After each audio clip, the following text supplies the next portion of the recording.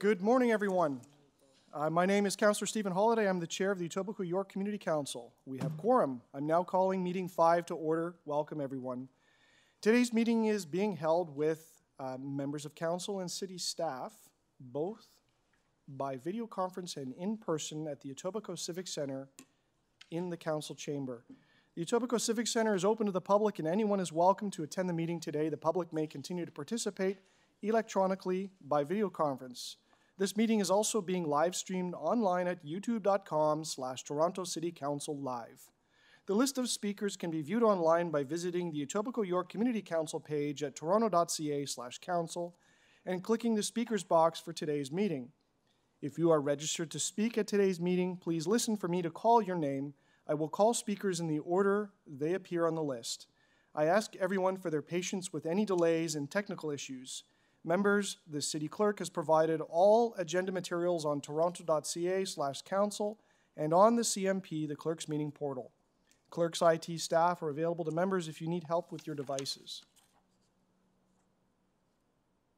When voting on an item or a motion, I ask that members ensure that they turn on their video and to raise their hand to indicate their vote. Members, I want to remind you to please submit and approve your motions by email. Staff are available at etcc@toronto.ca to help with motions. Although we may be meeting in different locations today, the committee would like to acknowledge that the land we are meeting on is the traditional territory of many nations, including the Mississaugas of the Credit, the Anishinaabe, the Chippewa, the Haudenosaunee, and the Wendat peoples, and is now home to many diverse First Nations, Inuit, and Métis people. We also acknowledge that Toronto is covered by Treaty 13 with the Mississaugas of the Credit. Are there any declarations of interest under the Municipal Conflict of Interest Act? If you do have an interest, please raise your hand or unmute your mic and indicate the item number and the nature of your interest. Seeing none, we will proceed. May I have a motion to confirm the minutes from our meeting on April 3rd, 2023? Councillor Morley moves. All those in favor? Any opposed? That is carried. Great, thank you. We can now go through the agenda items.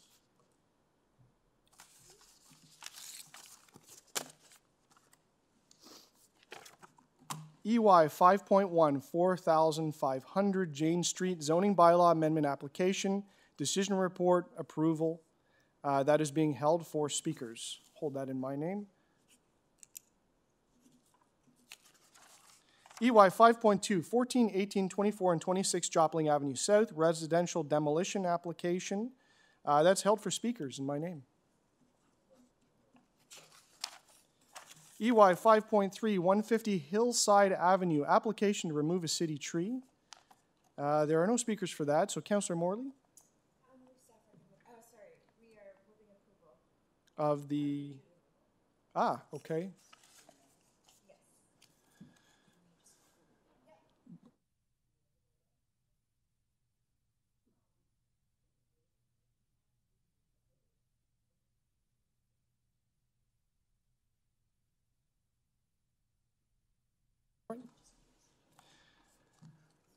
Councillor Morley moves alternate recommendations to remove the tree. Motion's on the screen.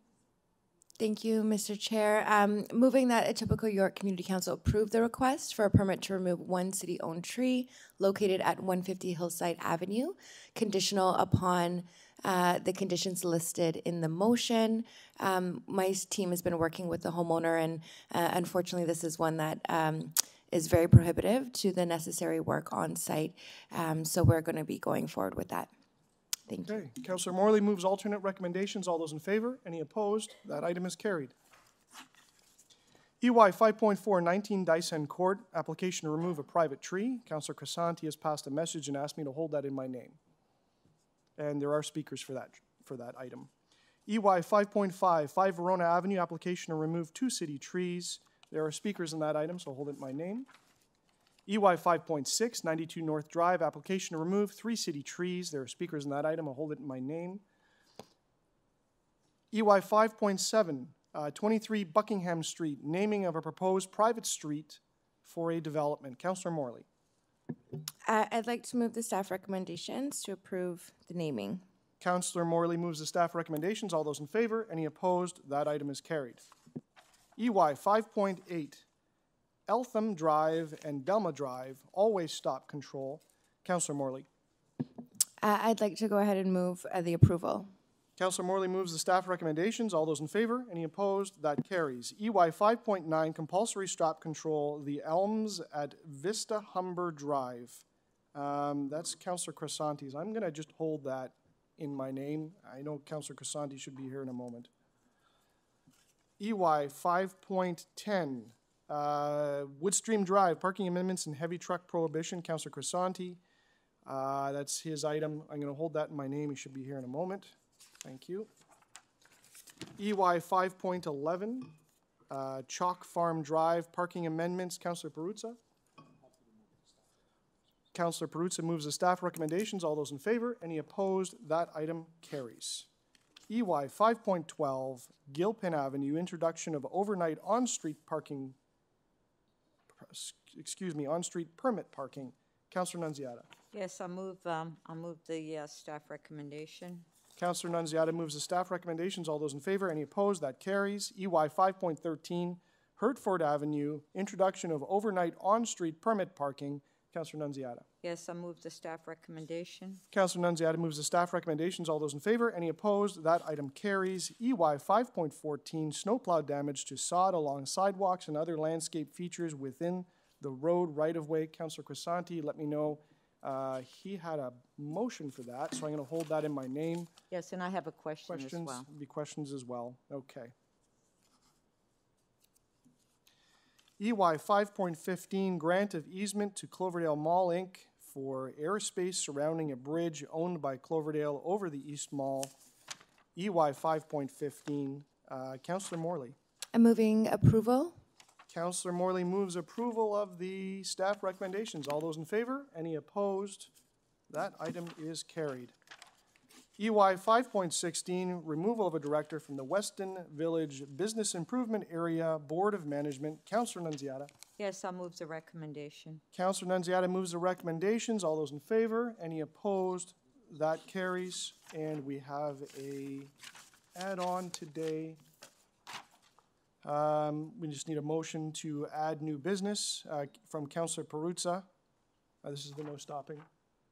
Motion to add new business, Councillor Perruzza. All those in favor? Any opposed? That carries. That will be item number 17.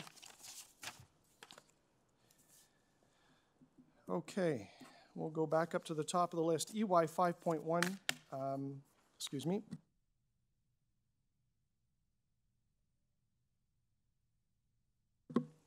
EY 5.1, 4,500 Jane Street, zoning bylaw amendment application, decision report approval. We have one speaker, Lindsay Dale Harris from Bousfields. Great. Good morning, Lindsay. Can you hear us? And here it's Stephen Holliday, the chair of the Etobicoke York Community Council.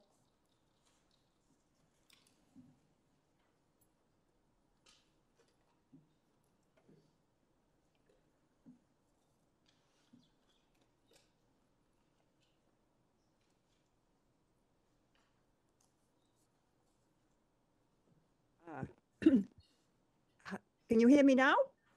Yes, very well. Welcome to the Etobicoke York Community Council. You have 5 minutes. Please begin when you're ready. Thank you. I'm going to be very brief. I am Lindsay Dale Harris. I'm a partner with Bousfields, and we are the planning consultants for Starlight. And there are actually representatives from Starlight live, in person, in the council chamber today. And I know you have a very busy agenda, and so I will be very brief. As you know, 4500 Jane Street is located on the west side of Jane. It's north of Finch, and it's east of Gosford Boulevard, and it's designated apartment neighborhood.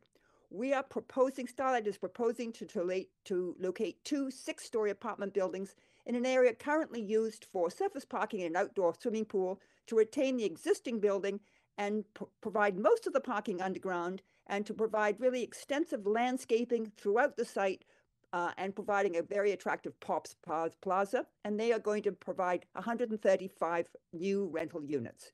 We have read the staff report. We're in full support of the report and the recommendations for the improvement to the existing building.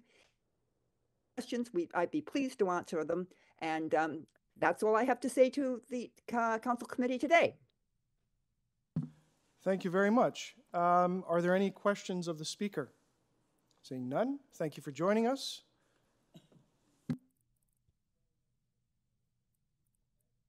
Questions of staff? Seeing none, take it into committee. Anyone like to speak? Councillor Nunziata. Thank you. And thank you for the brief presentation. We're not used to these brief presentations. Thank you very much, and I would like to move the staff recommendation.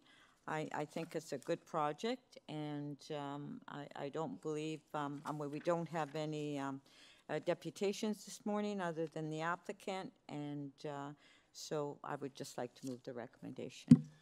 Councillor Nunziata moves the staff recommendations. All those in favor? Any opposed? That item carries. Thank you. We are on to the second item. That is EY 5.2, 14, 18, 24, and 26 Jopling Avenue South residential demolition application. Our speaker today is Peter Jakovcevic from Tribute. Morning, Peter. Welcome to the Etobicoke York Community Council. You've got 5 minutes. Please begin when you're ready. Thank you. Good morning, Chair, members of Council. Peter Jakovcevic, I'm with Tribute Communities. I'm here in support of the application for demolition. We purchased this site last year, closed in October. There's 9 buildings, structures on the property. Of the 9, 4 are identified as residential, and that's why we're here today, seeking, I guess, approval with conditions, and those conditions are acceptable. We do have intention on demoing and cleaning up the property this June, preferably as soon as possible, and we will be submitting for a hoarding application to at least provide the screening with 50% public art as soon as possible. So if you have any questions, I'm here to answer them. Thank you. Thank you. Are there questions of the speaker? Councillor Nunziata. Yeah, thank you, and I'm pleased that you mentioned public art. So have you been in dialogue with any of the arts groups in the area for the artwork on the... Thank you, Councillor. Through you, Mr. Chair. We have not as of yet. We are seeking a local artist in order to participate and provide predominantly photography, unless there's some other opportunity. We've been working on a number of sites in North York, in particular in downtown, where we've worked with select artists that are specific to an area to capture, you know, if it is photography, capture the essence of and the fabric of the community itself. If it's public art, it's a selective call, but we'll work with staff and with the local councillor to make that selection, right, through the proper process to bring them on board and deliver something that, you know, we hope will remain during the course of the interim period leading up to, hopefully, knock on wood, you know, we'll have a good sales launch come July, and we'll see how the market is and have a shovel in the ground as soon as possible. Well, I'm pleased because I like to see public art on some of these hoardings, and some of I encourage that in my ward as well, because what you don't want to see is just a board up, and then you get graffiti and you get everything else on them. So thank you. Thank you. Any other questions? Seeing none, thank you for joining us. Thank you. Are there any questions of staff? Any members wishing to speak? Councillor Morley. Thank you, Mr. Chair, and thank you to the deputant for being here today. It's great to see the team. I'd like to move number 3 of the staff recommendations. There is a slight amendment to be made. We are going to remove the requirement for sod replacement because we are going to have that fenced off, and we're really glad the applicant is amenable to the artistic hoarding. So our office is looking forward to working with them on that. So we'll just include staff recommendation number 3 with the deletion of sod for replacement, as it'll be under construction short order, and including artistic hoarding as part of the recommendation. And thank you to clerks for your support with that.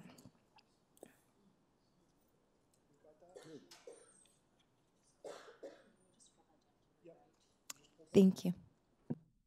Okay, we're just going to hold that down just to make an adjustment to the wording of the motion. Thank you, Councillor Morley. Any other members wishing to speak before we move on? Okay, we'll hold that for a sec. We will go on to the next item, which is EY 5.4, 19 Disan Court, application to remove a private tree. There are speakers on this item. And the speaker I have listed is Eleanor Cheka via good video morning. conference. Eleanor, it's Stephen Holiday from the Etobicoke York Community Council. Can you hear me okay? Yes, I can. Could you hear me? Yes, very well. Thank you, and we can see you as well. Welcome to the Community Council. You have 5 minutes to speak. Please begin when you're ready. Thank you. Good morning, everyone. I'm here. My mother, Carolina Tadeo, she is the homeowner of 19 Disan Court. She's present with me right here. It's regarding the removal of a large spruce tree in front of her house. She understands it's a healthy tree, but it's the close proximity to her house, and it's growing like over her roof. It's about 8 feet away from her home. Her gutters get filled with needles, and it has to be cleaned multiple times a year. And she even has difficulty getting somebody to clean that. So when it rains, the water basically gushes out of her eaves on a regular basis. She's also concerned of it uprooting. Actually, about a year ago, I had 2 100-foot trees uprooted in my property because of that major storm last year. And since then, she's been quite worried about this tree. And she's just being proactive about the situation. And just the proximity to her house. It's actually, the branches are right over her bedroom. And when there's heavy winds, she actually hears them flapping on her bedroom and keeps her up most of the night. I know this type, because the spruce tree, it can't be heavily pruned because of the type of tree it is. I believe it'll be detrimental to the tree. They tried pruning it to the side, but now it's off balance because the way, it grows.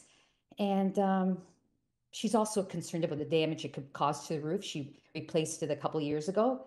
And she's actually here with me right now. She wants to say if she wants to say anything. Ma, did you want to say anything? No, that tree will bother me too much. The night I can sleep, but the roof. Very door outside, I can go in the front. The cover the sun, I can stand the veranda. I'm very, very upset for that tree. She just gets nervous that she thinks there's a potential they could possibly fall in the house, and just it's quite close to her home. My late father planted it in approximately 1980. It was a very, very small tree. Never expected to get this large, and she would replace it. Actually, she's willing to replace it with maybe a much smaller tree, if that's a possibility. I appreciate it. Thank you. Thank you. Are there any questions of the speaker? Yes, Mr. Chair. Thank you. Councillor Crisanti, go ahead. Good morning, Eleanor. How are you today?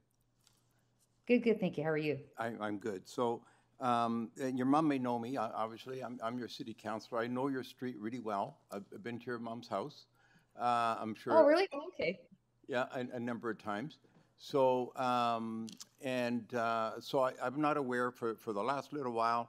I've sort of been a little tied up. I lost my mom and just a couple of weeks ago. So I haven't had a lot of time to, digest some of this or even to come around and see you. So what I would like to do, and I think it's, reasonable, I would like to defer this so I have a chance to speak to staff and a chance to come out and see you personally so I can speak to your mom, have a look at the situation and see how I can help. I appreciate that. All right?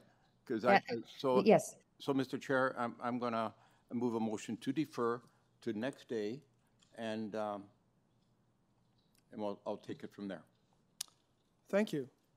Any other questions of the speaker? Seeing none. Ms. Cheka, thank you to you and your mom for joining us. Thank you for calling. We'll take this into committee now. Any questions? Would they be contacting her? Sorry, would they be contacting her? So what I'll do is, if you could contact my office with a quick email, I would appreciate that. or I'll get one of my staff to look up your number and give you a call, Eleanor, okay? Will that work? And then we'll set up a meeting.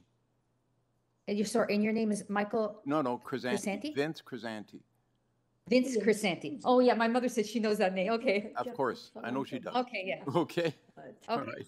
Thank you, Thanks, Ms. Eleanor. Right, Yeah, thank if you. if you Take can care. help your mom get in touch with the counselor, that'd be great. Are there any questions of staff? Seeing none, Counselor Crisanti, you're going to move to defer to next day. I am. Counselor Crisanti moves deferral. All those in favor? Any opposed? That item is carried.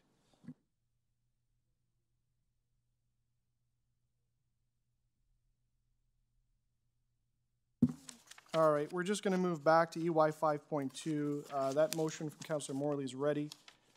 If the clerks can present that at your leisure.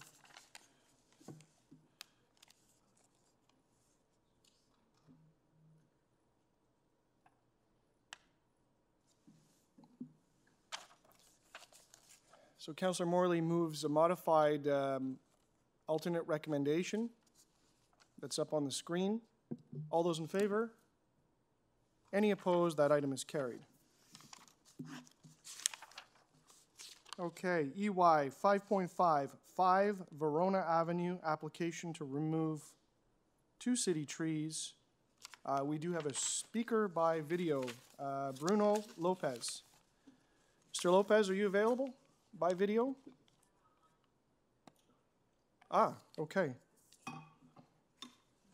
Welcome in person. Sorry, I'm not Bruno. Okay, can we just get your name to the clerks, but you're here to speak on this item? It's Igor Arduar Cook. K-I-C-K. Okay. Can you guys hear? Okay. Great, thank you. Welcome to the Etobicoke York Community Council. You've got 5 minutes to address the council. Please go ahead when you're ready. Thank you, Chair. Good morning. So we have this application, which is we are removing existing house, splitting the lot, and providing 2 3-story single family dwellings. We got committee approval on this one already, committee of adjustments, and we have 2 trees to be removed. The city staff is recommending us to maintain those trees, but we can't maintain them to go on with the project. We have an arborist report, which states that both trees are in poor condition. So it appears that the trees will be gone in the near future, even if removed them today or not. And also they're close to hydro lines, so there's a concern on that as well. And that's basically it. We're proposing, according to the arborist report, replantation plan. So to replace those 2 trees with 6 trees at least, or whatever the council decides that will be feasible. And that's basically it. Thank you. Any questions of the speaker? So are you the owner? No, I'm in behalf of the owner here. I work with Bruno. Oh, you work with Bruno. So Yes. you went to the committee, because nobody's contacted me on this as the local counselor. I haven't even been informed. So you went to the committee of adjustment and you got approval to sever the property into? Yes. Into what? And How 2, many lots? 2 Into lots. 2 lots. Yes. And that was conditional that you get permission to remove the trees. Yes, we need forestry and all the other approvals as well. Okay, that's it for the. Thank you, Councillor. Any other questions of the speaker? Seeing none, thank you for joining us. Are there any other speakers on this item? I'll do a double check. There are not. Thank you, sir. You can have a seat. Okay. Questions of staff? Yeah, questions. to staff. Councillor Nunziata? Okay, so Max, so this, I guess it's very frustrating when applicants go to the Committee of Adjustment and get approval for severance, and then they come to us to remove the tree. I mean, that happens all the time. So if you can just give us on these 3 trees that the applicant wants to remove. Yeah, the applicant did submit a request to Committee of Adjustment to sever the lot and build 2 new dwellings. They come the request to the staff. Staff attended the site, reviewed, see the conflict with the trees, advised that urban forestry will not support removal of the city trees. We're losing the benefits of the trees, so we're losing planting space. And then send a memorandum to the Committee of Adjustment, to public hearing to the Committee of Adjustment. So Committee of Adjustment did review the drawings, our memorandum for sure, and others, then they make a decision to approve the consent to sever the lot and build the 2 new dwellings. Condition to apply for trees to injure or remove. The applicant then come back to forestry, apply for the permit. Since we told that in memorandum that we're denying the request, we prepared a letter sent to the applicant and give them an option that you do not agree with our decision, you have an option to appeal. We went through bylaw administrative review with our senior management to see that how we can deal in this situation now since the project is approved already by the Committee of Adjustment, and the decision was to deny the removal of the trees and that the staff report in front of Community Council to make a final decision. Okay, thank you. Maybe I could ask planning, are they able to proceed with their application without removing the trees?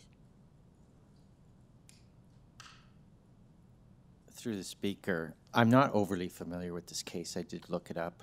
My recall from reading the planning report last week was that we did recommend refusal of this matter. I'm just looking it up here. When it went to the planning recommended refusal of the Committee of Adjustment application? Yes. Yeah? Yes, we did actually, but the committee approved it. Oh. That's all. I don't know a lot of detail. Oh, okay. I wasn't aware of that. Okay, that we actually recommended refusal of the severance. Okay, thank you. No. Sorry, Max, to get you back. Yep. Thank you, Mr. Chair. Through you to staff. Max, I'm hoping if you can just speak to us about the condition of the trees. The deputant before us mentioned that they have an arborist report indicating the trees are in poor health. Can you advise what the forestry's finding was with respect to the health of the trees?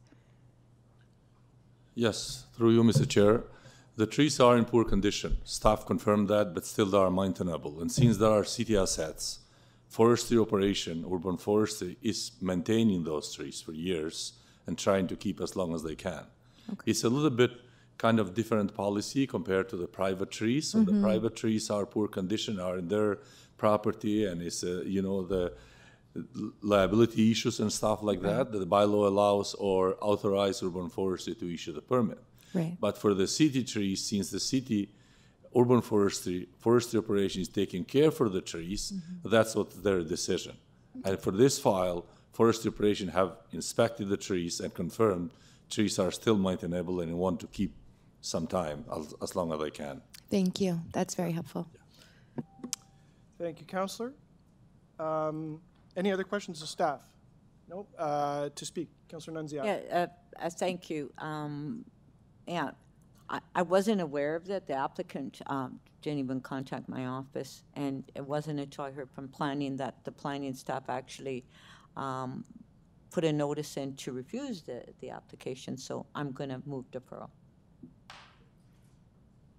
Anyone else to speak? Councillor Nunziata moves deferral. All those in favor? Any opposed? That deferral carries. Deferral to next meeting? Yeah. Yes. Okay. EY 5.6, 92 North Drive, application to remove 3 city trees. We have a speaker. This is registered as electronic. Laura Watson. Is Laura available by video? Good morning, Laura. I didn't hear your sound. You appear to be much better. I'm Stephen Holliday, Chair of the Community Council. Welcome to the Etobicoke York Community Council. You have 5 minutes to speak to us. Please begin when you're ready. Okay, we've been working on this project for quite a few years now and wanted to just give you a bit of background on it. I'll try to be as quick as I can. This is a new residence proposed for a single family. The owner has purchased this property in hopes of building a new home for him and his young family. Unlike the property next door, which was purchased by a developer, unlawfully cleared of trees by the developer, and an approval to sever the lot into 2 and develop 2 new properties was approved for the lot next door. My client doesn't wish to do that. They wish to maintain the trees, as many of them as possible, on the property to provide a beautiful environment for their family to grow up. On this site, we inventoried 129 trees on the site, on the boulevard, and within 6 meters of the property or 12 meters of the ravine limit of disturbance. Of those 129 trees, only 3 city trees are recommended to be removed due to the proposed new driveway, and only 9 privately owned trees are proposed to be removed. That's quite a very small amount of trees to accommodate a new driveway or a new development that is on a very well-treed lot. The development or the proposal at hand is to build a new hammerhead or U-shaped driveway, so 1 new entrance would be required. The forestry report indicates that these trees are healthy and maintainable. When I did the inventory, it was evident that these trees were not in the best condition, although I did inventory them as being in fair and poor conditions, respectively, for the 3 trees. There's evident branch dieback of these trees. The top has died back of 1 spruce tree, so if you take that into consideration of a spruce tree, that's a pretty significant indicator of the tree's condition. They do not have good crown vigor, as noted in the forestry report. The growth rates were quite poor. The progression of the crown thinning is evident, and the chlorosis or yellowing of the foliage of the trees is evident as well. There's many causes for chlorosis on a tree. The forestry report notes that these trees can become chlorotic when they're stressed. I agree. They also can become chlorotic if they've had root damage, or if they're impacted by fungal infections, or if they've been put, or if too much fertilizer has been put down. There's very many reasons why chlorosis can happen. I did also send to Max a progression of Google Street View shots of these trees and showed the declination of the crown integrity of these trees. They just got thinner and thinner and thinner over the few years that were noted on Google Street View. My inclination is to think that these trees were impacted by construction of a new hydro pole or a light standard. I'm not quite sure if it was hydro or light standard that is installed right around these trees. To move forward with the comments in the report, forestry noted that these trees improve the quality of life and well-being of the residents on the street. Another thing that would improve the well-being of the residents on the street is the second driveway, which would allow for a safe access into and out of the driveway. People go very fast on North Drive. I've been there quite a few times now, and backing out of that driveway is becoming more and more of a sport. Maps also spoke, or the forestry report also spoke to the loss of planting area.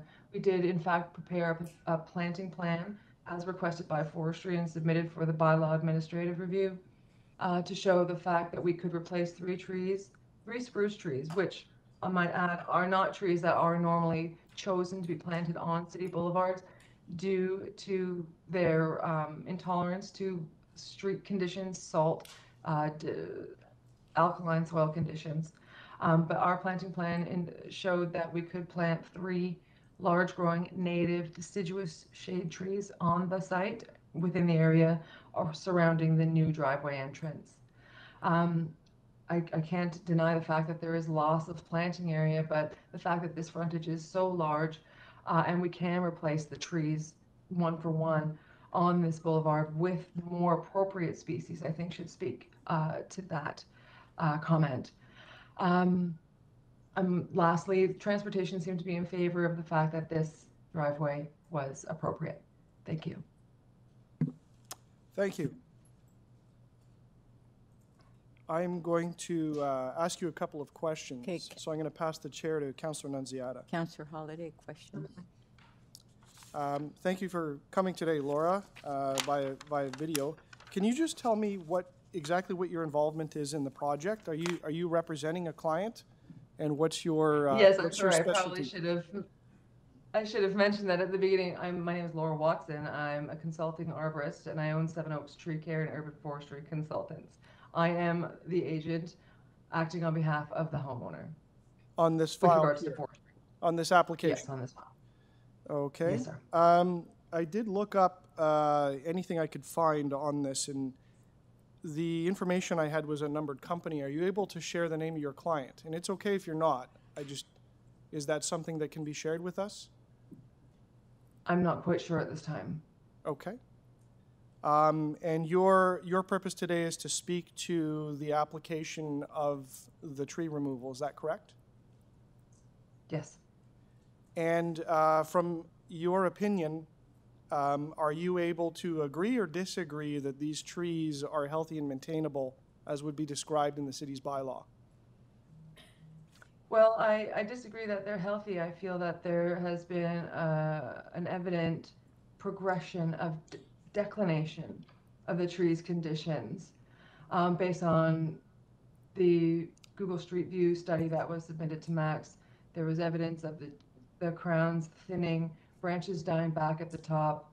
When you see the dieback of the leader, the central leader of a coniferous tree that is quite a notable indicator that these trees may be in a state of decline. Yes, it may be that it was pruned back, but we don't know if it was or not. So I have to just base my assessment on what I see and what I can observe. I observe that these trees are thinning, they're chlorotic. There was construction, I'm not sure how recent ago that construction was for that light standard, that may have impacted these trees.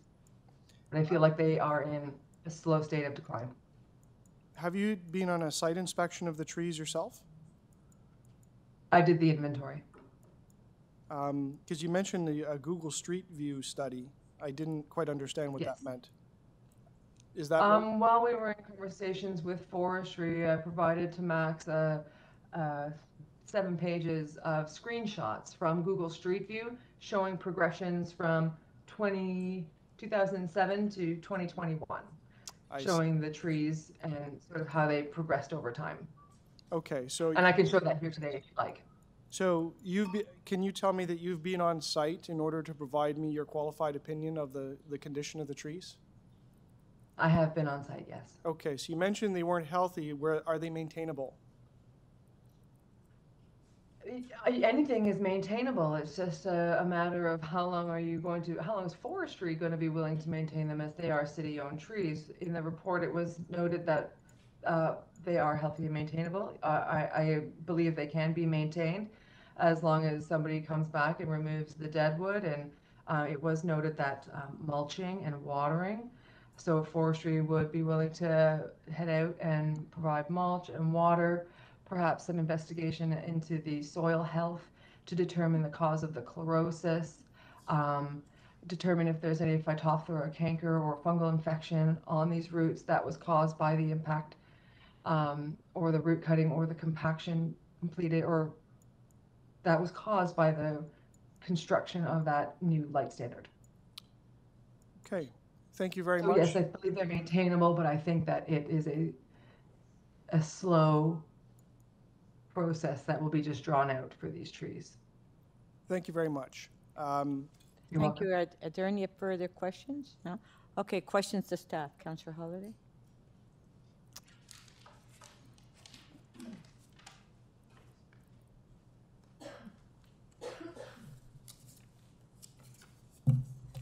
Mr. Dita, thank you for joining us. What was Urban Forestry's opinion of these trees, their condition, with respect to the bylaw?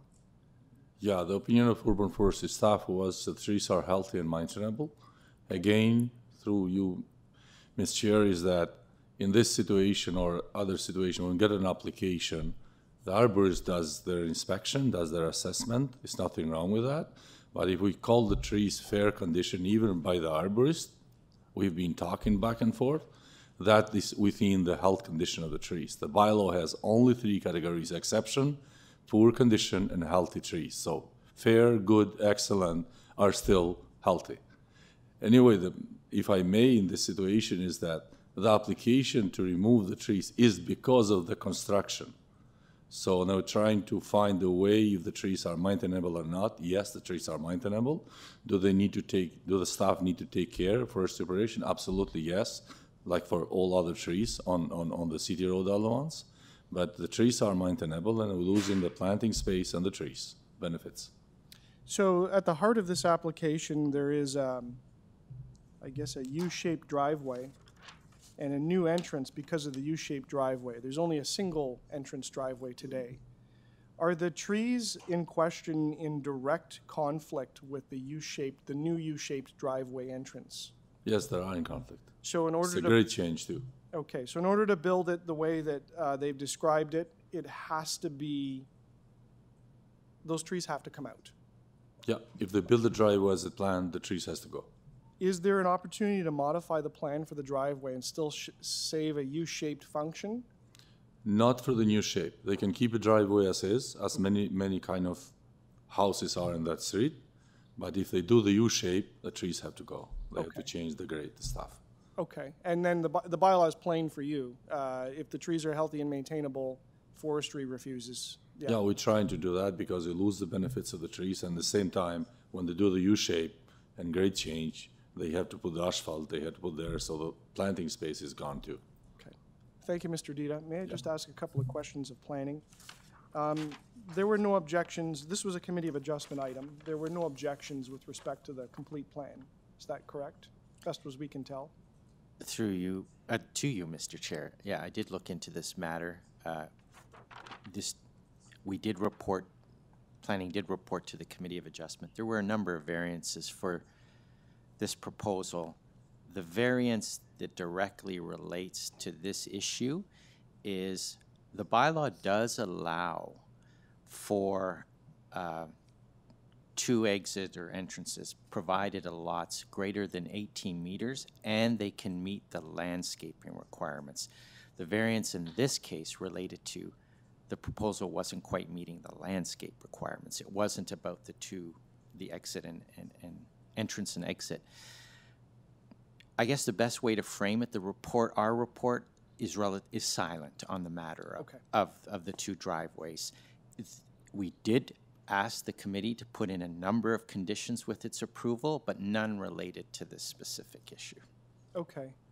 So there wasn't necessarily an objection in the report from staff with respect to this particular issue? That's correct, sir. Okay.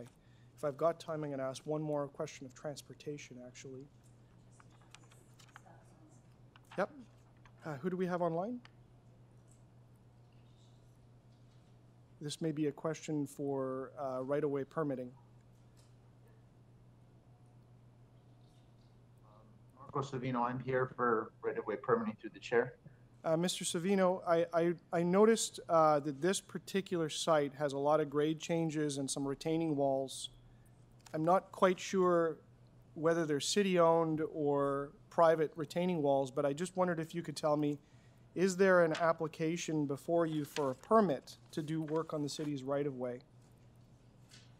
I have not received any, through the chair, I have not received any through my team. I believe Luigi Nicolucci, who is also online, may be able to speak to a little bit of that. However, we do have some, I don't want to say issues, but we do notice that there are some encroachments that should be dealt with through this process. And on my last couple seconds, I'll ask if Mr. Nicolucci has any comments as well, because I'm just trying to get out some complexity about the application that isn't necessarily shown in the forestry report. If there's any comment that you can provide.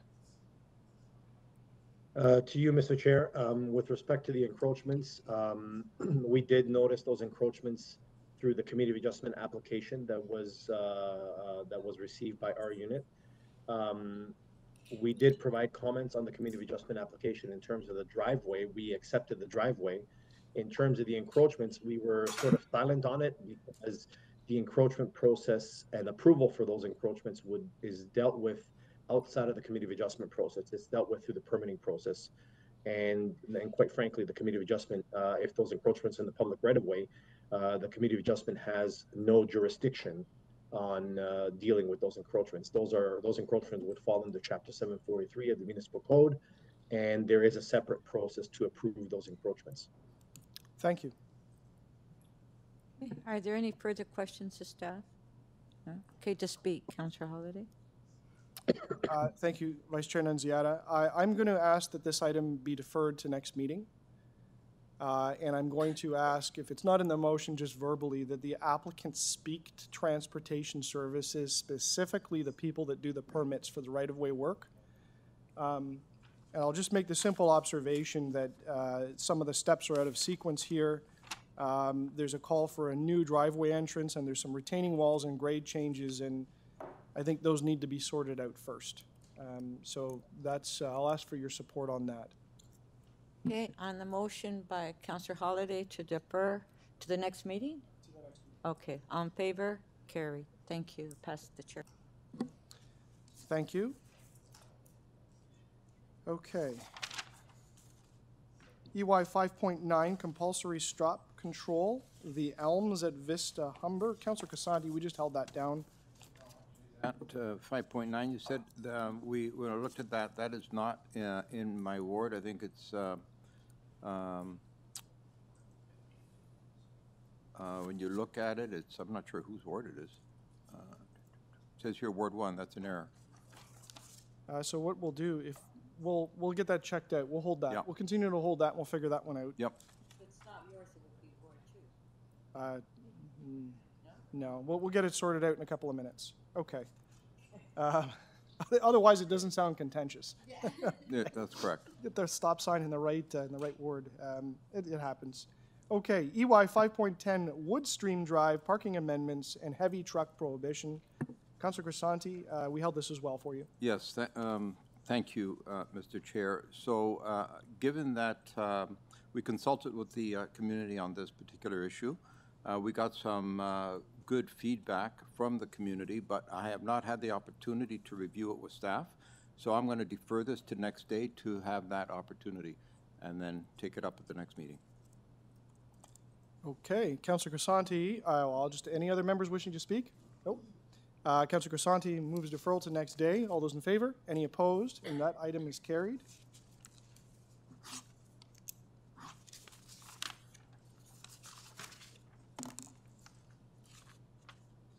EY 5.14, snowplow damage to sod along sidewalks and other landscape features within the road right-of-way. I held it on behalf of Councillor Crisanti. You may have questions. Councillor Nunziata, you had questions? This is the item on snowplow damage. Did you have questions? Well, sure, I can start with questions. Councillor Crisanti.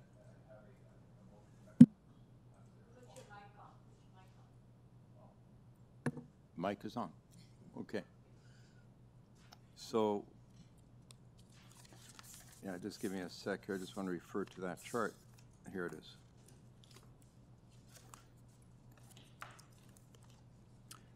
So the questions will likely go to, hi Vince, how are you? Good, okay. So we have a report, and quite frankly, in all the years, I've been around here for about 12 years in total, and I don't remember seeing a chart that actually defines it and breaks it down in the way you did. It may have been there, but so my first impression was, and given the particular year that we had with the amount of snow, that almost fell off my chair with the total number of complaints. We did get quite a few up in our area that you might be aware of, Vince, as well, as it says here. 174. Ward 2 got hit the hardest, and then Ward 3 comes in third. So this is one issue that it doesn't feel good to come in first, with only 174, but even that is quite a bit. So I'm wondering, Vince, if, and I've read your report here, and I know you have a new contractor. What steps would be taken now to try and mediate and to try and certainly do better in the next round? Through the chair. So we've actually started beginning our conversations with the winter contractors. And And one of the items we have on our list, on our work plan, includes improved service when it comes to sidewalk winter clearance. We recognize that the last winter season, there were some issues that all contractors had dealt with, specifically the availability of equipment, the delivery schedules of equipment, and staffing. And these are all post-pandemic consequences that are globally wide being seen. So in some cases, the contractors were unable to do what we call walkovers, where you have the contractor walk through the beats with the operators to become familiar with the area, specifically on sidewalks, boulevards, encroachments, and so forth. So that's one item that we are scheduling with the contractor, that in early fall, they will be required to do walkovers on all of the beats with their operators. We're hoping that they won't have the same staffing and labor issues. They now have all the equipment in place, which is good. So that's one of the things that we are working with our contractor, is improved training, improved familiarity with the area, and just improved operations of the equipment, because some of the equipment was relatively new for the operators. And so those are some of the items that we begun having our conversations and will continue throughout the summer. The highest, yeah, and thank you for that answer. I mean, it makes a lot of sense that you would have that type of training in advance, and so that wasn't possible in the— Yes, we actually saw that citywide, and not just for sidewalks. So many of the contractors, all the contractors, had experienced problems with the equipment manufacturers. There were, in some cases, orders as early as 18 months that were still being processed by the manufacturers of the equipment. So in some cases, equipment was being delivered literally late October, November, and December. And those are conditions outside of their control. In fact, we at the city also experienced that same issue, because we also service sidewalks in the downtown, midtown area. That issue should no longer be present for the next winter season. And then the other issue is staffing, labor, which we hope as well with the additional training, we won't see the same issues that we saw the last winter season. Yeah. I hope that's the case. I've yet to see a season where we don't have damage, you know, of some sort, but to this extent, you know, this is quite considerable. Could you tell me the difference between, it says here boulevard plow damage, that, can you describe that? Is that the sidewalk damage you're referring to? Yes, well, there are 3 service request codes. The main one is in reference to damage to the boulevard abutting the sidewalk, either on the side of the home or the boulevard abutting the street. Right. That is 90–95% of all the service requests. We have 2 other service request codes. One is damage to the curb side, so that could be either a catch basin or the curb itself, or damage to the road. And those are not necessarily associated with sidewalk machines. Okay. So the sidewalk SR is the one with respect to boulevard. Okay, I'm running out of time, but just finally, who pays for this? Do you charge it back to the contractor? There is no cost to the city. All costs are borne by the contractor for all repairs and maintenance as a result of winter damage on boulevards. So it's to their benefit to do better. Much so. Okay, thank you. Councillor Grassani, if you have more questions, we can come back for sure. Sure, thank you. Councillor Nunziata, please go ahead. Yeah, thank you. Okay, going back to the cost. So you're saying there's no cost to the taxpayers. The contractor pays for it. So do we know what the total cost is for the repairs, and do we have to get after the contractors to do the work? So what if they don't go out and do the work? Well, like, right. Okay, so we get calls from constituents saying, I'm waiting and waiting, the repairs haven't been done. So we have to get after the contractor, and so the contractor could just say, well, sorry, you know, we're busy or whatever, and then do we have to then sue the contractor if this work isn't done? So all of the locations have been identified and provided to the contractor. They were all provided in April. So each one of those locations, the 1,500 that you see in the report, have all been submitted to the contractors for repairs and maintenance. And they have been instructed to complete the repairs by late spring, early summer. So we're looking at the maintenance all being completed by late June, early July. That's as a result of the availability of sod. So right now, many of the sod farmers are now starting to provide sod. So it's a question of supply. But where there were issues of just seeding or repairs to curbstones, all those, or to driveways, all that work is happening now. I have staff that oversee the contracts. And as part of their responsibility is to be in contact with the contractor to ensure that they do, in fact, do the repairs as required. I do have, in every agreement, a liquidated damage that if the contractor should not repair within the timeline, then they are subject to additional financial penalties. And the completion date for all these repairs is, you're saying in the Early spring, late summer, correct. Okay, so we're almost summer now. So then why can't we as counselors then get notification? Because what's happening, I don't know if other counselors have the same issue. The residents that have contacted us during the snowfall were saying, oh, we're going to come back and repair, and they keep calling us to say, when are they going to come back? Like, is there any way we can get that information or communications so we can respond to the constituents that have contacted our office? This is when it's going to start, completed. Because right now we're saying, well, yeah, we're waiting. And it's frustrating not only for the constituent, but as well as for the counselors, because we don't really have an answer on when this work is going to be done. So we also share the frustration. It depends on the nature of the repair. So as I indicated, if it's a complete sod replacement, then the contractor is in contract with their sod supplier.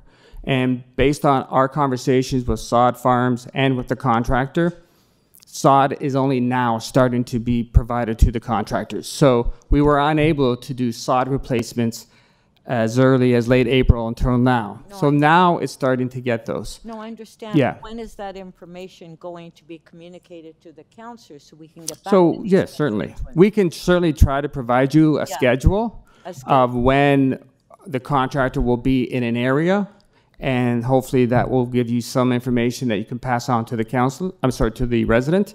So yeah, I'm more than happy to try to put together some type of schedule or table that would at least give you an indication of when the contractor will be in that neighborhood making repairs. Yeah, I think that would help a lot. I know Certainly. it would help with me. So as far as the sidewalk, snow removal, with this equipment that we bought, the new equipment in that, this damage isn't done by the new equipment. Some of it was. Some of it is done by in-house staff and contractors. So it didn't help with us getting new equipment. It's not a question of the equipment. The equipment is specified to be compliant with the width of the sidewalks. So this is not a question of whether wrong equipment was purchased or not. No. This is a question, as I indicated in the report, multiple factors on why there might be property damage as a result of winter operations.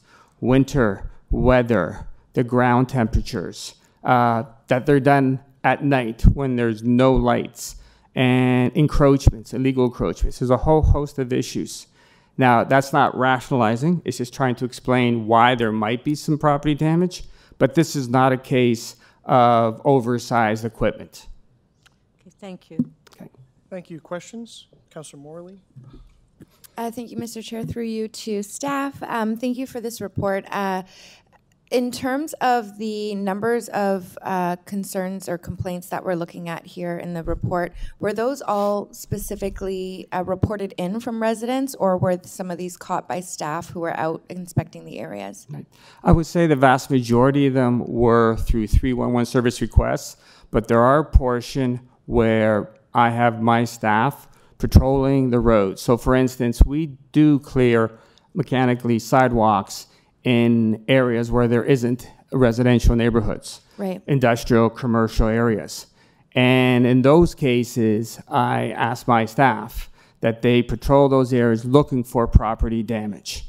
So yes, we do clear 7,400 kilometers of sidewalks in all neighborhoods, whether they be residential, commercial, industrial. So it requires a combination of both reactive and proactive identification.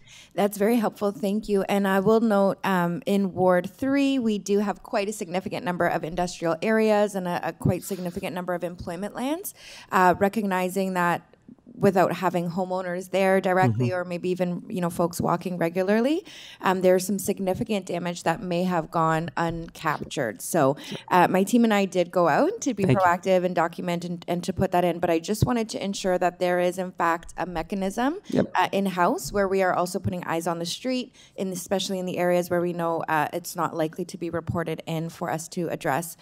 My second question is with respect to sort of the timelines for the early morning timelines for the improvement. So shortly after the damage, the sod is sort of sitting in clumps, at which point it seems that if it's captured in that window within the first week or two of the damage happening or the ground melting, that the sod might be able to be replaced as opposed to having brand new sod shipped in, this kind of thing.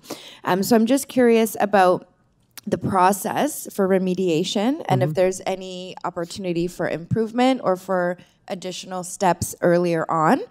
So where we're not, and again, this is more of a probably benefit to the contractor who might save some dollars if they're getting on it a little bit earlier. Can you talk to us about what opportunities exist in terms of proactive remediation? Certainly. So in cases where damage was done perhaps in January, February, and significant where you have large mounds of broken sod or even curbstones or whatnot, it is incumbent upon the contractor to remove those potential safety hazards and to, at the very least, try to perhaps deal with the grade. We wouldn't do any replacing of sod or seeding until after May. The weather conditions just are not subject to having that catch, so to speak. So, but having said that, it is incumbent upon the contractor to make the area safe.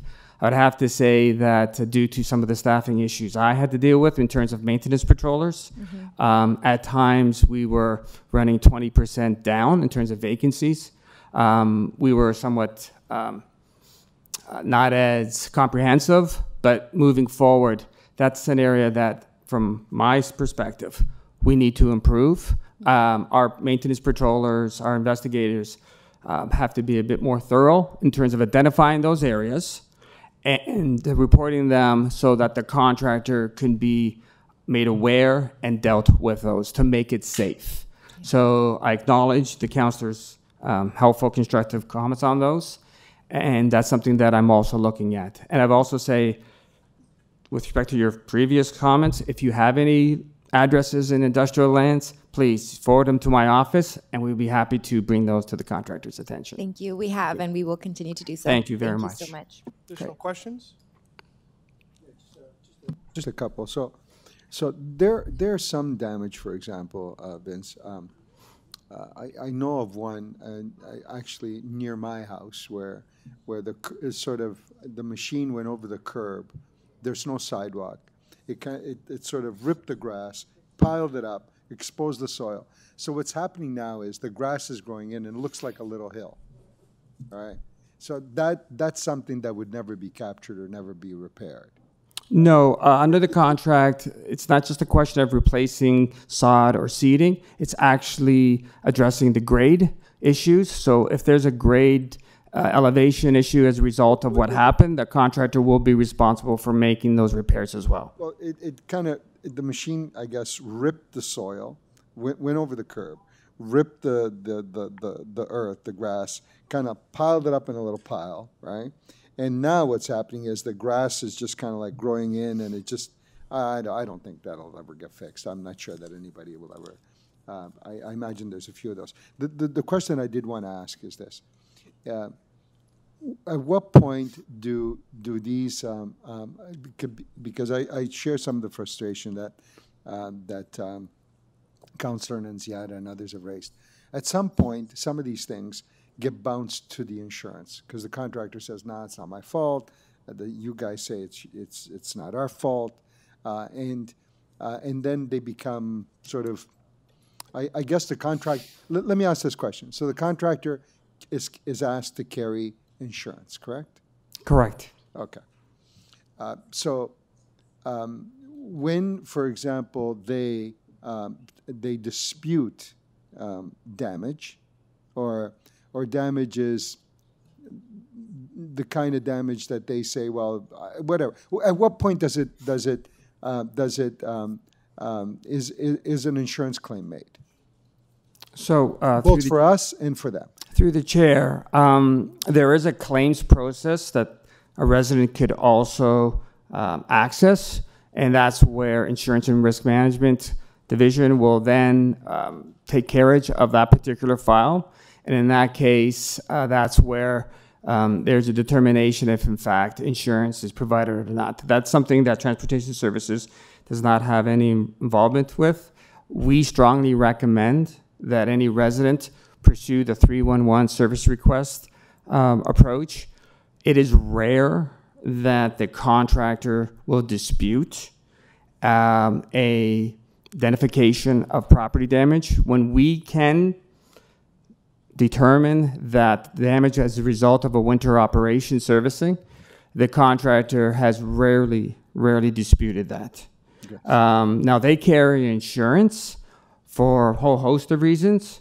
One of them is property damage, but that's as a result of them having to then bear all the costs. But I can say that historically, and I can confidently say that the contractors have rarely disputed a case where we have provided the evidence to indicate that the damage is a result of a winter services operations.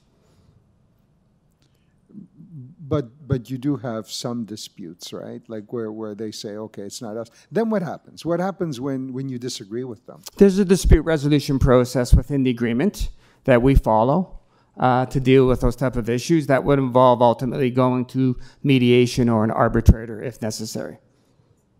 Okay, in terms of when in your contract, there's a holdback, right? Like you don't pay out the contract in its entirety the day that the guy finishes the work, right? When the contract, when does the winter maintenance, the winter snow removal contract end with the contractors? It is a 7-year contract, which began this last winter season, 2022 to 2030, with 3 additional option years. No, I understand, but their work, when does it end? Like their work officially ends April, I believe it's April 7th, April 8th, in that area, in terms of us activating equipment. Okay. However, the maintenance of property damage continues. Okay. After April. Right. So, but you don't pay them. You don't pay them fully, but April 7th. We pay up until the term, which is, like I said, around April 7th. Okay, you pay the term. And is there a holdback? Do you hang on to some money until they finish all this maintenance work, or no?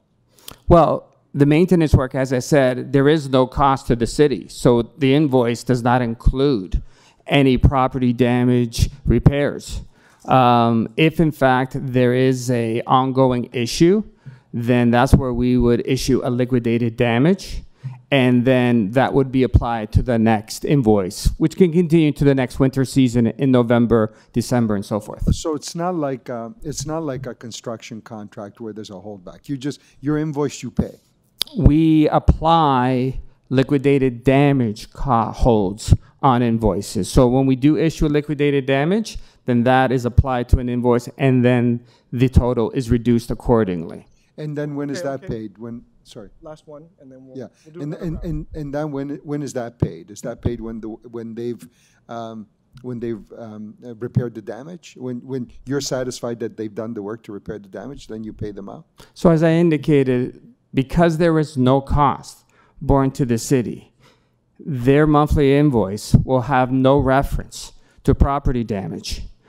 Only if I issue a liquidated damage following the repairs, then that liquidated damage gets submitted to the next invoice. And then we just reduce the total amount by that liquidated damage. It's not necessarily a holdback. It's a reduction of what they charge the city.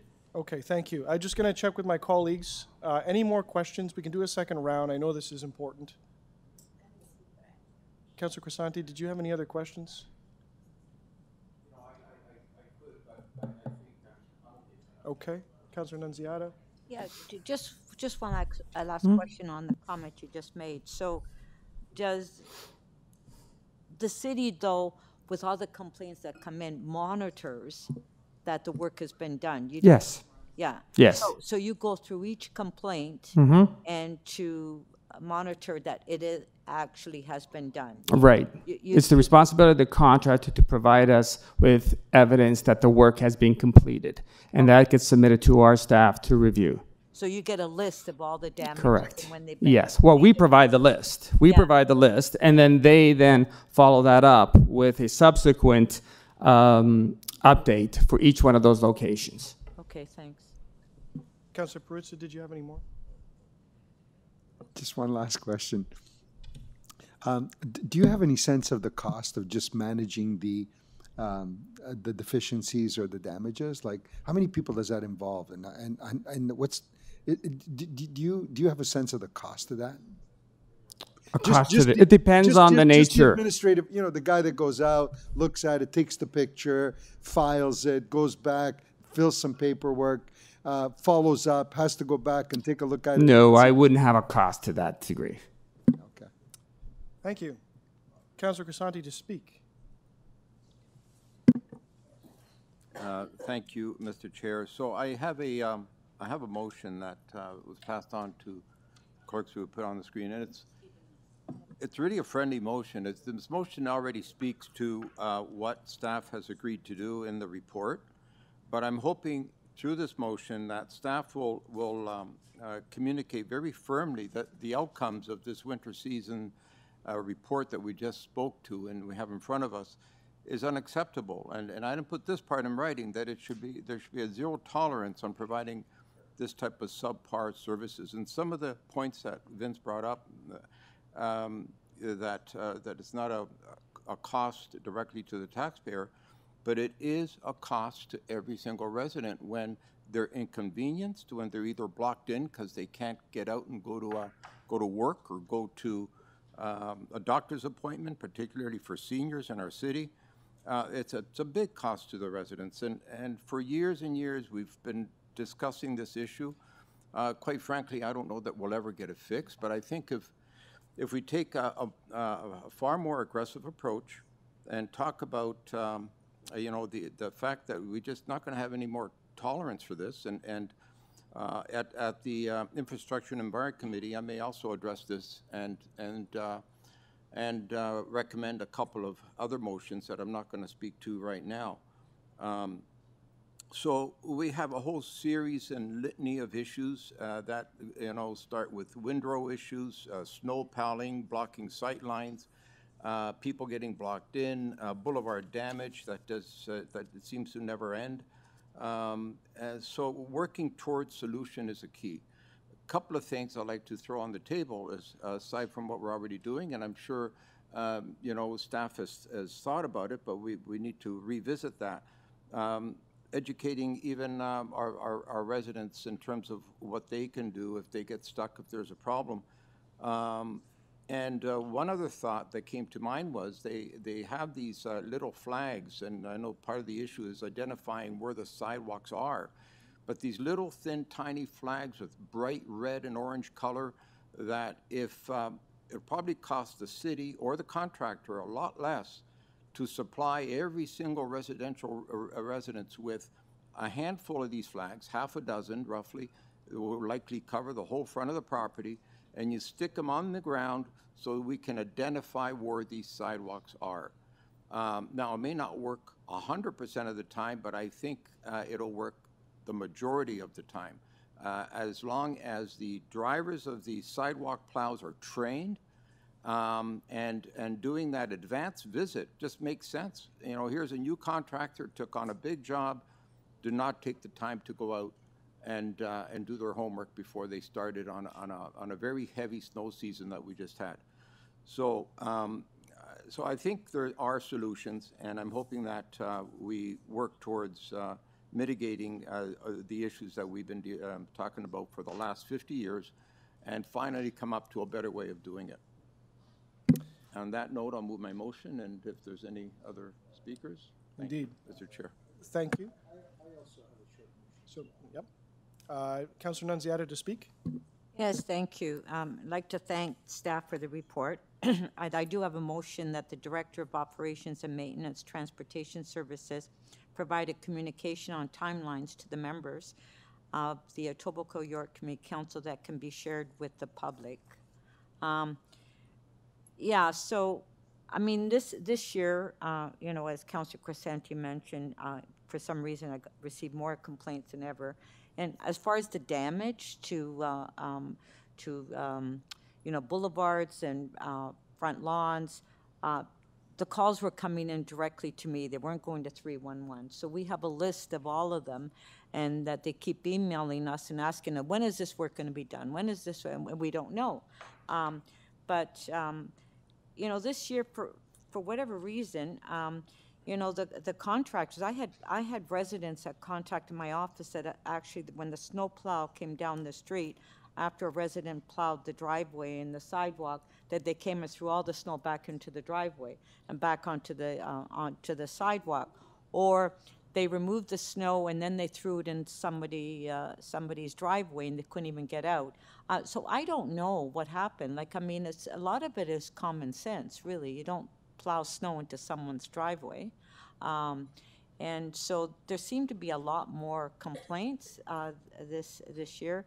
And you know, I thought that maybe with the new equipment, we wouldn't have that many problems as far as damage to retaining walls and to front yards, but I don't know. But I want to thank you for the report, but I would like to get a communications on the ones and I'm sure I want in my ward, I'm sure all the councillors want it on, that we can pass on to our constituents, especially to the ones that have contacted our office directly, because a lot of them didn't go through 311, and they came directly to the council's office.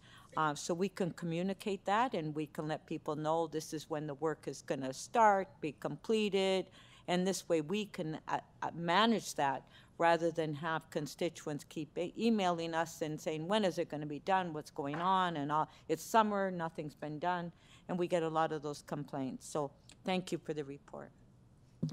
Thank you. Councillor Morley. Thank you, Mr. Chair. Through you, I have a motion as well. We've all been inspired this morning by the report, and thank you to staff for their great work. My motion reads that the Director of Operations and Maintenance Transportation Services be directed to identify the source of complaints and reports in future communications to councillors. And I just want to thank my colleague, Councillor Nunziata, for her leadership requesting the communication schedule and the maintenance or the repair schedule from staff. As a former staffer myself, I know how exciting the winter season always is and how busy the office is with respect to phone calls. Especially as a new office now and as a new councillor, and my team certainly got their fill of calls and complaints throughout the course of this past winter season, as we all did. So for us, really, the critical part is when residents call our office, they expect answers, and it's really important for us to have those answers for them to be able to manage their expectations accordingly. The other piece for me, and the reason for my motion, is that as a ward with quite significant coverage of employment lands and industrial spaces, I do note that where complaints come in and where there are eyes on the street, so to speak, we often do get a chance to get those into the queue to have them addressed. But it's often the areas that are not, have neighbors nearby, that garbage accumulates, that damage goes unaddressed, and that's how wear and tear kind of happens to our city without people being proactive and eyes on the street.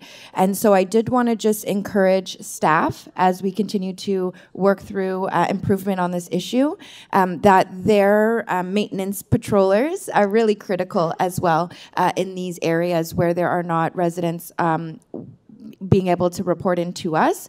And I think it's equally as important for us as a city to be right on top of those things, being thoughtful, practicing our common sense, identifying where that's necessary. And just a small note as an aside, but the litter, for example, and we're in spring cleaning season, and I've noted a few areas where we've had lawnmowers go out and mow over garbage. And instead of coordinating to ensure that the garbage is cleaned up in advance or taking those extra few moments to remove the trash before, running the plow over. So, I think in all of these areas, the very minimum people expect in our city is a sense of pride, sense of cleanliness, and a sense of maintenance. So that extends from our sidewalks, our boulevards, and right up to some of our main areas. So thank you. I hope I'll have your support. Thank you, Councillor. May I just ask you a point of clarification on it? I think would be helpful. Yep. When you mentioned the source of the complaint, you're not asking for the resident's name? Not at all. Just literally internal or external. Was it something that our staff patrollers found and are reporting in, or is it coming from the public? Just as simple as that. Mm-hmm. Thank you, Councillor Morley. Councillor Peruzza, is your motion ready? All right, Councillor Peruzza to speak. So they got the motion, but I'll explain it very briefly. It's really simple. So we have here basically, there's 1,521 sites where damage has been identified. So somebody actually goes out and takes a picture of these sites, and so someone complains about it, or one of Vincent's staff goes by and sees it. Oh, there's damage here, or the contractor says, okay, they admit, they say, we did some damage there. But, there's no way to tell that somebody has looked at it and looked at the damage and has said, this is something that's on our radar to be fixed, either by the contractor or by the city. So, unlike a curb cut, the city goes out and marks it, paints curb cuts, and people say, oh, somebody looked at it and there's little arrows and they're going to cut this curb. They know that that work is coming, it's imminent. When, we don't know, but it's on someone's radar. This work, there's no way to identify what repairs are going to be taking place. So what my motion asks is that the staff develop a marking system, so that when the guy goes out to take a picture and says this is damage, that he puts down, Vince, give me the little idea, the little flag that says this is slated to be repaired, or paints a circle on it, with some orange paint, says this is going to be repaired, or some other marking system, like a little pylon where you put it on site and says, this is work that's going to be repaired either by the city or by the contractor, just so that everybody knows that has been identified as some damage and will be fixed or repaired. In that case, then you also don't have a lot of redundancy, so that one person complains about it, and you don't know if it's on the radar as a deficiency that needs to be fixed, and then someone else will complain about it again. Right? So, for example, I raised an example earlier where near where I live, off the curb, a plow kicked up some dirt. I don't believe I complained about it. I don't know if anybody else in the neighborhood has complained about it. There's no marker that says that it will be repaired, so you don't know if it's on the radar. And if it did get on the radar, then that way you also avoid redundancy. Multiple people complaining about the same thing, and then a person being sent out to investigate the same issue. So if a marking system could be developed that identifies where these deficiencies or damages have occurred, so that people as well as us know that area, that particular problem has been looked at and is in the works, that would be useful. So if staff can develop a system to do that, I think it would help all of us, including the public. That's the essence of the motion. Okay. Thank you. Anyone else to speak? I think we got it covered. If it's okay, I'll pass the chair.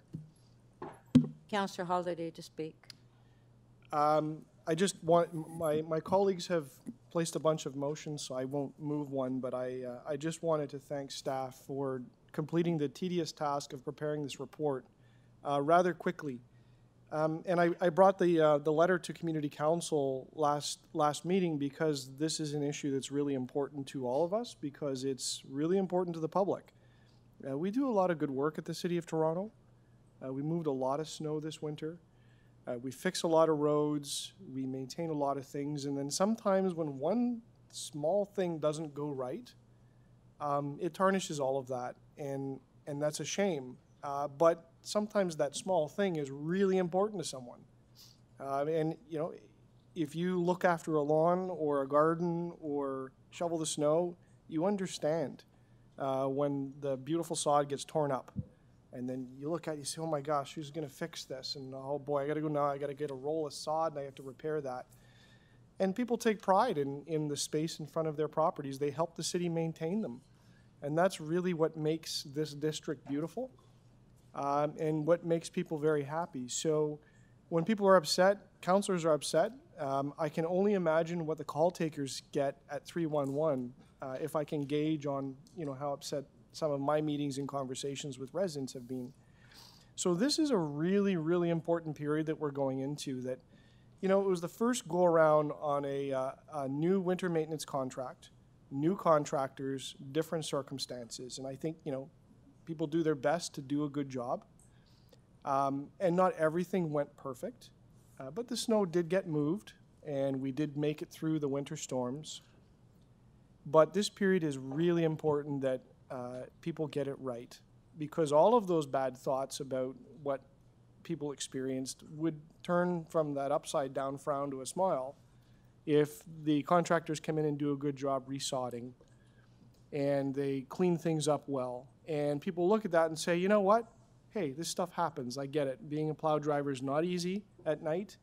It's dark. It's covered in snow. People make mistakes. Those blades are really wide and you just make one little bump with the steering wheel and all of a sudden you're tearing up sod. But if people come back and fix it, and as I said, they do a good job and they let the resident know, please water this. Here's a little piece of paper to remind you, and I think that was in the report.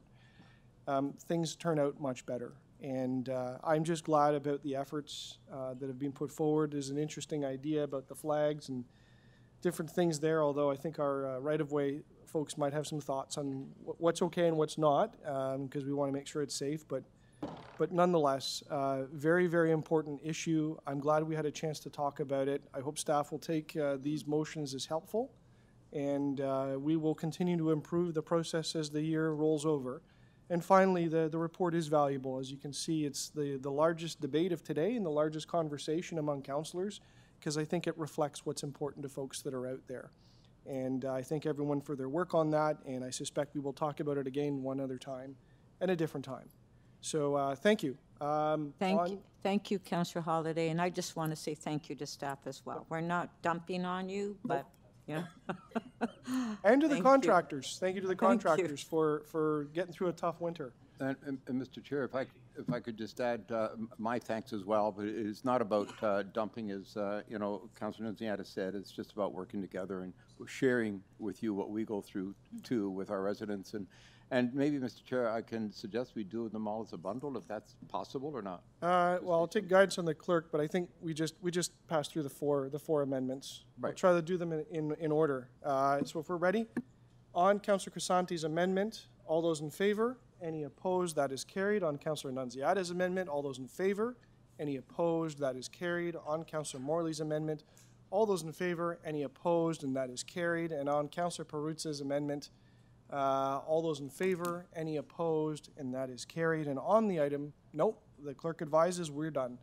So, Councillor Perruzza, you've got an item that was added to the agenda, EY 5.17. Give me a second, I'll get the title. No stopping on Muir Avenue. Any questions of staff? Seeing none, Councillor Perruzza to speak. It's a bit of a problematic street. There's some safety concerns here, and I'm hoping that we can take a look at that and deal with it. There's cars lining up on both sides. Anyway, it's self-evident. Thank you. Councillor Perruzza moves the recommendations in the letter. All those in favor? Any opposed? That is carried. And we're going to go back to the one pending item that we were able to confirm is within the jurisdiction of the EYCC. And that is EY 5.9, compulsory stop control. The Elms at Vista Humber Drive has been amended to read Ward 2. I'll move the staff recommendations. All those in favor? Any opposed? That item is carried. And we have some bylaws.